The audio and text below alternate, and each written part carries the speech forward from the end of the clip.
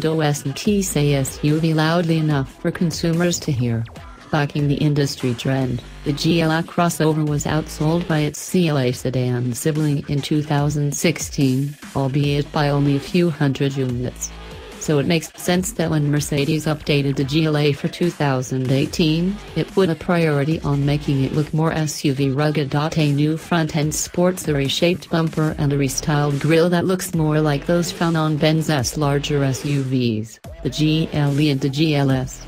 Dimpled black plastic body cladding, added along the side sills, suggests off-roadability, while the tail features a mildly reshaped bumper and restyled taillights.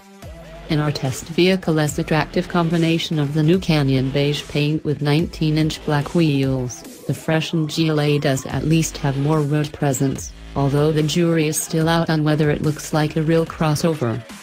More fun than you'd think.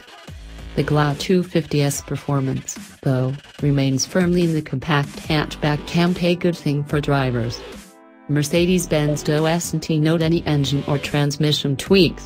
Yet this 2018 example out-accelerated its 2016 counterpart, recording a 5.8-second sprint to 60 miles per hour versus 6.1 seconds previously. That's significantly quicker than any of its direct competitors and hot on the heels of a Volkswagen Golf GTI with an automatic. The wild, 375 horsepower AMG GLA 45